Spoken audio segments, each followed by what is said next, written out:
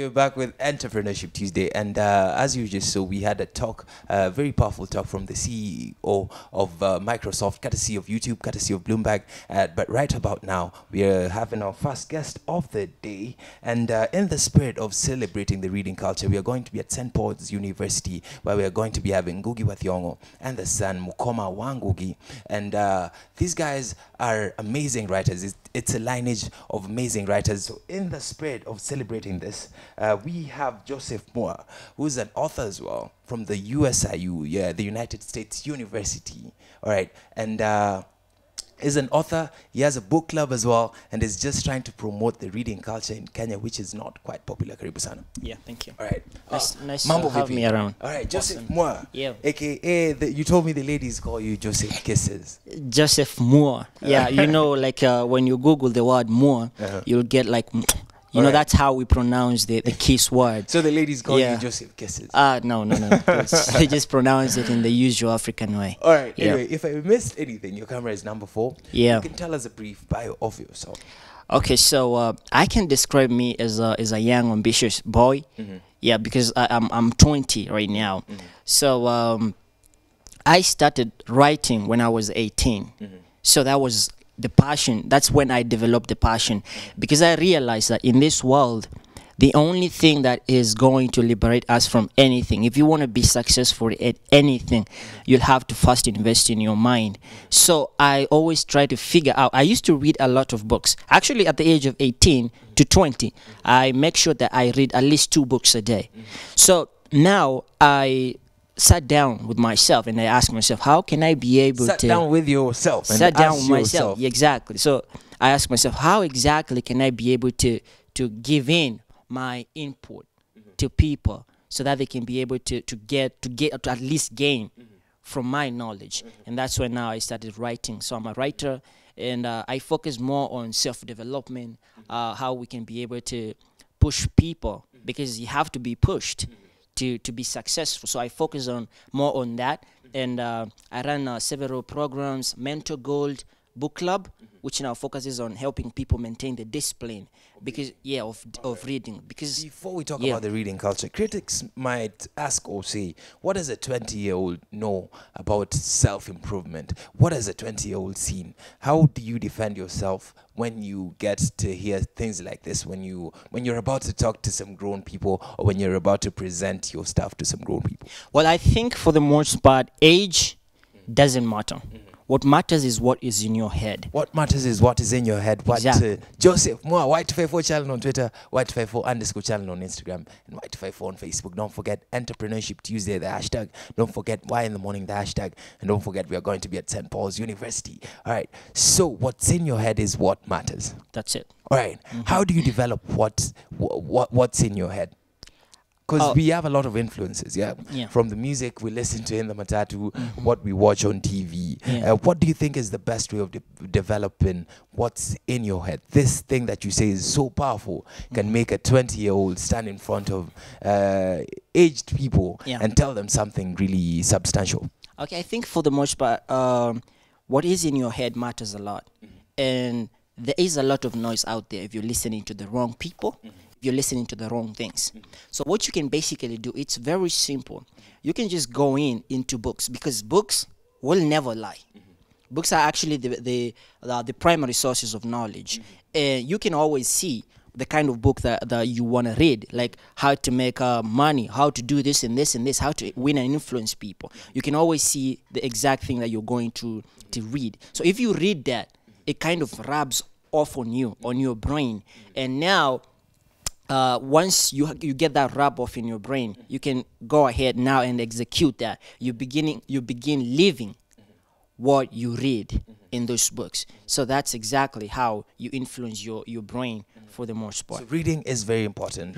When we talk about reading, when we talk about literature, people quickly rush into English books. Do you think vernacular books and Swahili books can serve the same role in improving your knowledge?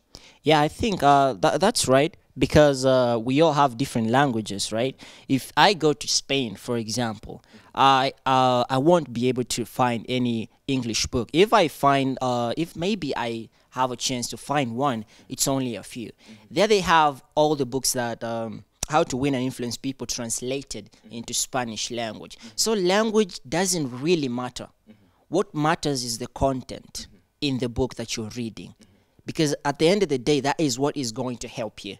Because if I decide to say, the only way to win in this world is to practice, you know, as Bruce Lee said, that I don't fear a man who practices 1,000 kicks a day, but I do fear a man who practices one kick in 1,000 times. So if I translate that into maybe Kikuyu or Kamba, there is no difference. It's still the same content, right? So what really matters is, are you really understanding What is in the book? what is in the book? All right, that's a powerful quote right there. I don't fear a man who practices 1,000 kicks in a day. Yeah. I fear a man who practices one kick 1,000 times. Exactly. Perfect. That is a message from that line. Yeah. You have a book. Yeah, I do. And this book is on Amazon. It's on Amazon. All right, and this book is called Cutting Edge. No, exactly. That was the first one. I have a different one called A Legend Mindset. So the Cutting Edge was a Kindle that I uploaded a long time ago, but I don't really focus on that because it's only abstract. The one I usually focus on the most is called A Legend's Mindset. Yeah. So the Cutting Edge is where you started. Legend's Mindset is where you are right now. That's it. And a Legend's Mindset is what you're pushing right now. Yeah. And you'd like people to read it because you feel like there's a lot of knowledge There is inside a here. lot, yeah. Right. What inspired you to write this book first?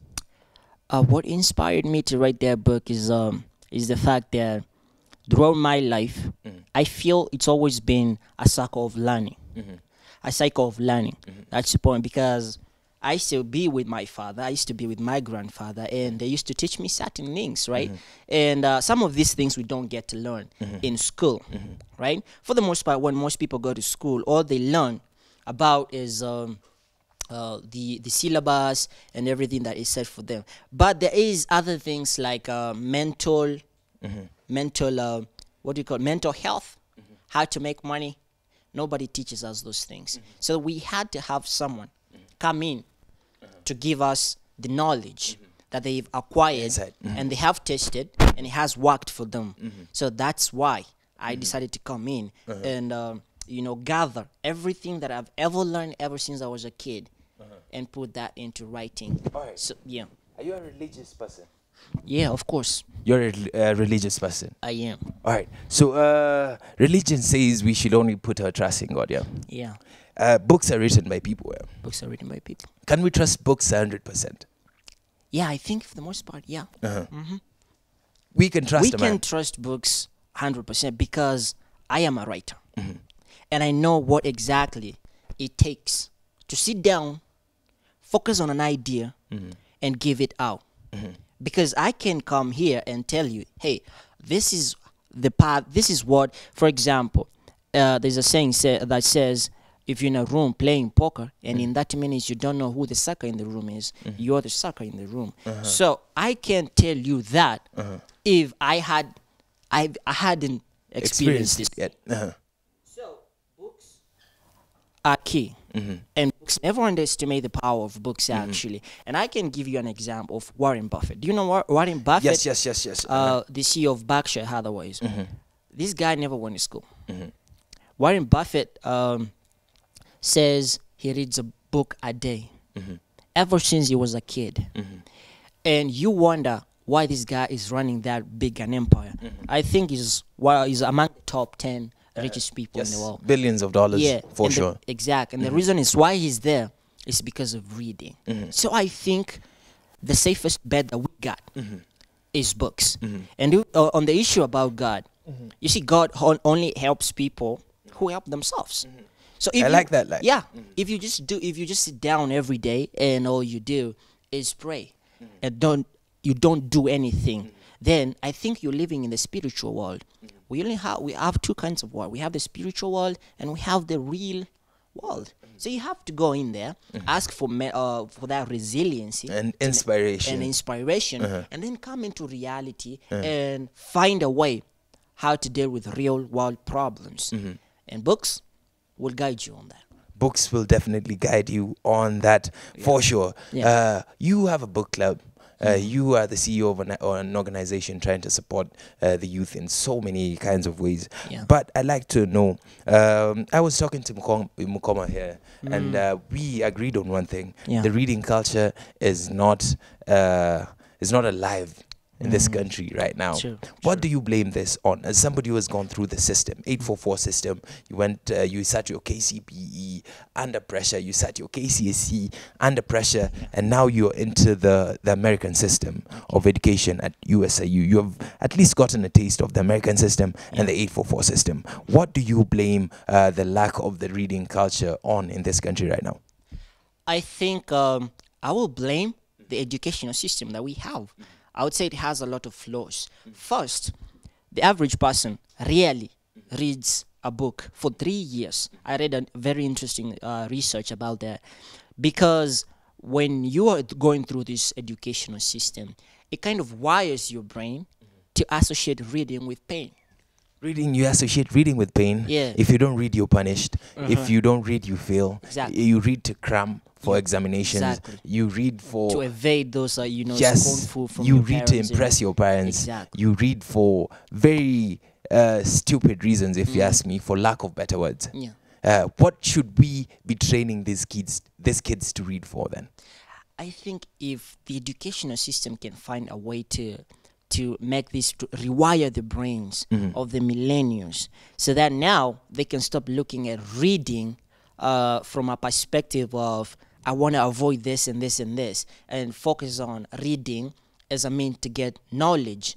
And I think the best way to do this is to do away with the grading system, right? Because most people, if you go to many classes, the most commonly asked question there is, what is going to come in the exam?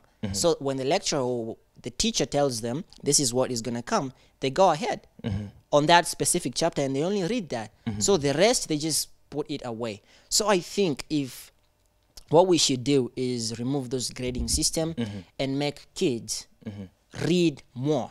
And the very best way to do that is to show these guys that reading is the very best way to enlighten your mind. It opens your mind, and now you have a different way of thinking. All right. I remember when I was in school, shout out to my literature teacher, by the way. This was one of the books I enjoyed the most. And the reason I enjoyed this book so much, he used to tell us, read the book.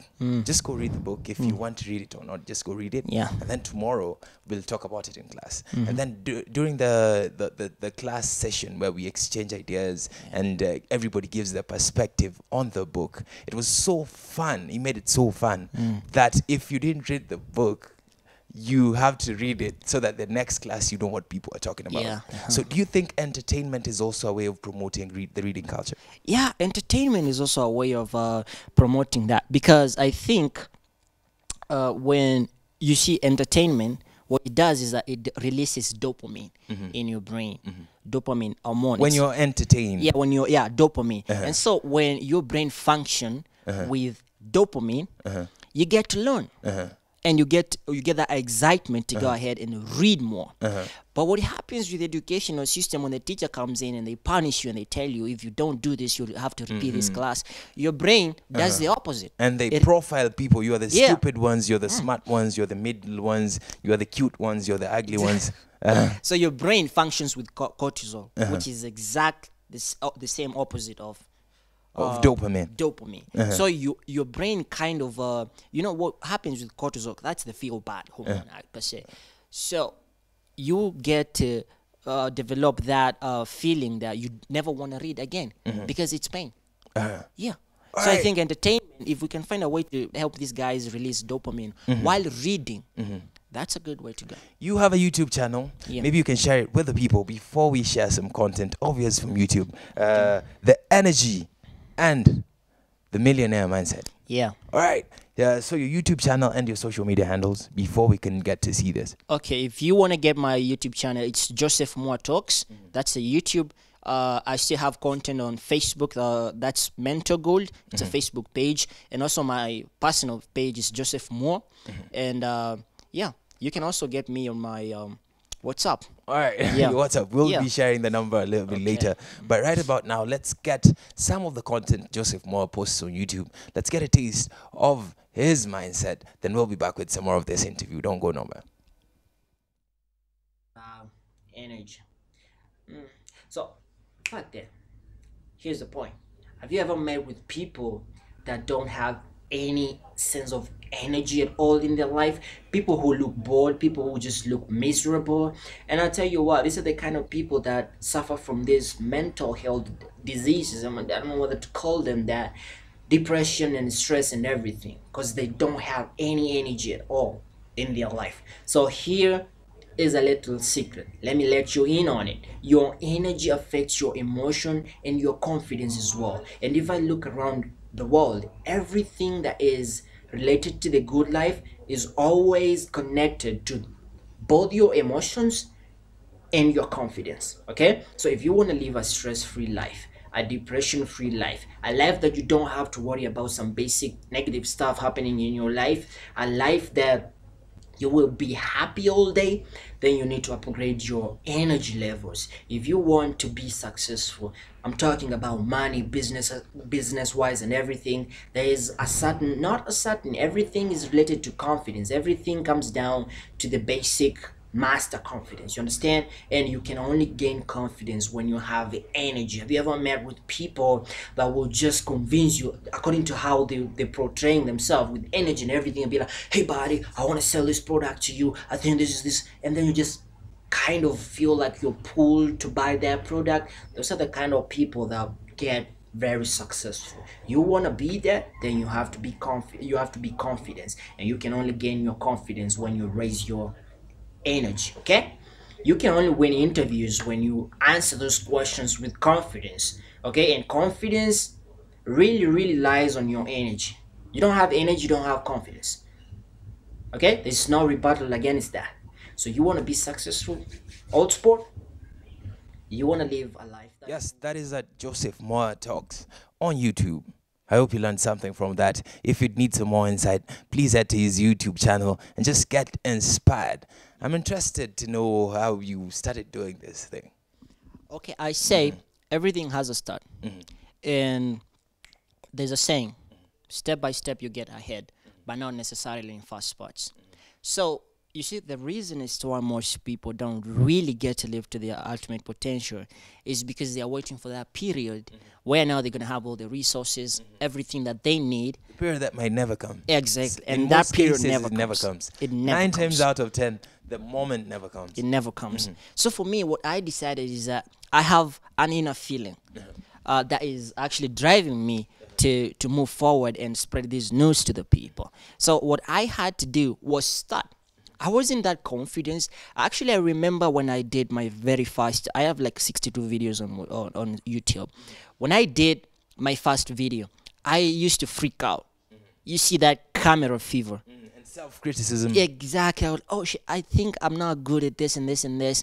But then I told myself, you know what, kid, you've got to do this more often. And now 62 videos later, I am confident. I can share out my opinion and everything to the world. So I'll tell people, all you need to do is get started. And for the millennials, they don't realize it, that the greatest asset that they got is their phones. That single device that they have, it's more powerful than the first rocket that got the man in the moon. So they have to make use of it. It has a camera, it has the social, it can access the internet. So what... You can communicate with anybody from anywhere on this planet. Yeah, exactly. So what else are you waiting for? No resources. The chances of you winning a lottery or getting someone to tell you, hey, I've got to invest in you, I can see you have this idea, are like the chances of getting hit by a scrap metal from a plane above. Very minimal. But when you put your content out there, you don't know who's going to see it. I don't. It's always very important to put your content out there. Yeah. If you want to do something phenomenal. Yes. Very important. So all you had to do is start. All I had to do was that. Amazing. How can people get to join the book club?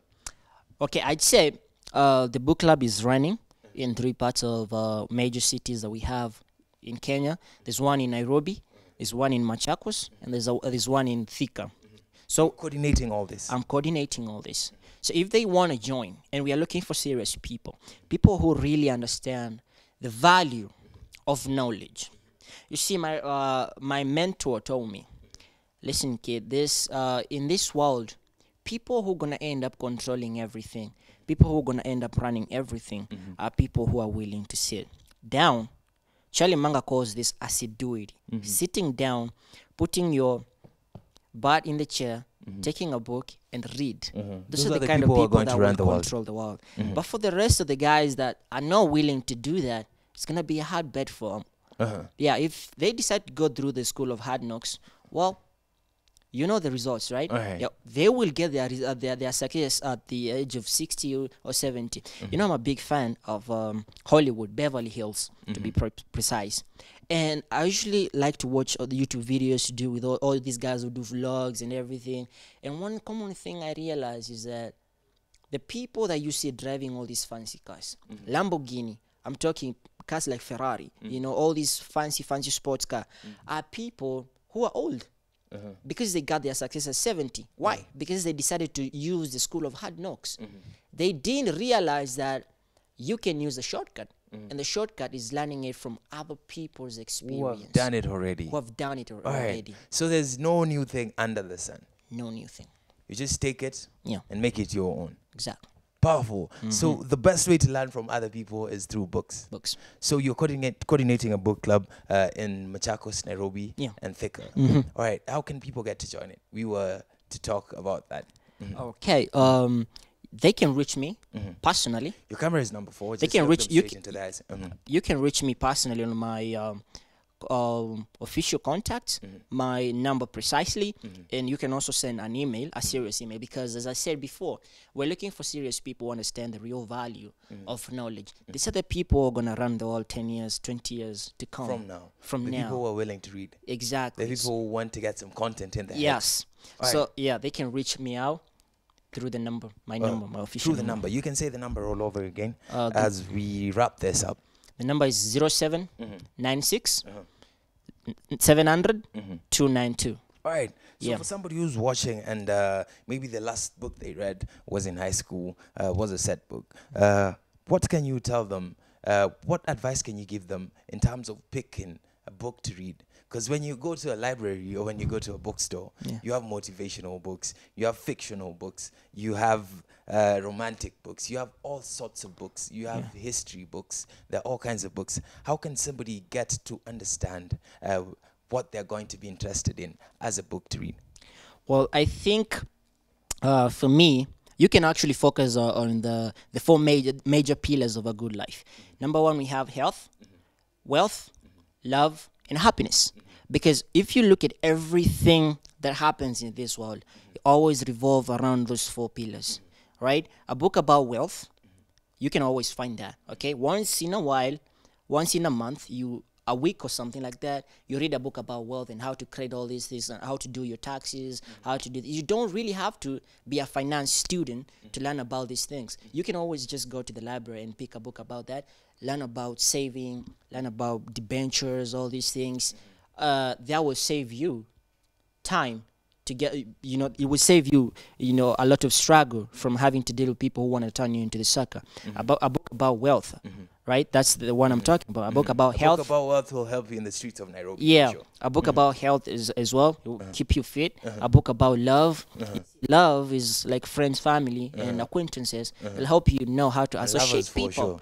Yeah, how to associate people, because we have a lot of mentally unhealthy people per se out there. So you know it gives how you the social skills per se. Yeah, you have to know how to exactly read people, right? A book about happiness as well, how to deal with stress, how to deal with depression, anxiety, and all these things. So the 4 pillars of life. The 4 pillars. Wealth, health, love, and happiness. Make sure you get a dose of that every time you pick a book to read. Exactly. Thank you very much for coming through to Y in the Morning. Nice. Yeah, I appreciate you, Mr. Joseph Moore. Thank yes, you. in the spirit of celebrating the reading culture, we are going to be at St. Paul's University with Ngugi wa Thiong'o and Mukoma Wangu Gi. Yes, and we have the amazing author here, Joseph Moore, is a motivational speaker as well. At the age of 20, at the USAU, right? Yeah. All right, thank you very much for coming through to Y in the morning. Keep doing what you're doing. Yep. We appreciate you so much. Hilda Wathithi and Joy Muchache still have interviews lined up for you guys, so don't go nowhere. Don't touch that dial. The bounce is also going to be live on location at St. Paul's. We enjoyed Saturday with Mash Auto, and this is that season where we celebrate the Y254 anniversary. So we might be coming to a hood near you. So keep it locked to Y254 for more information.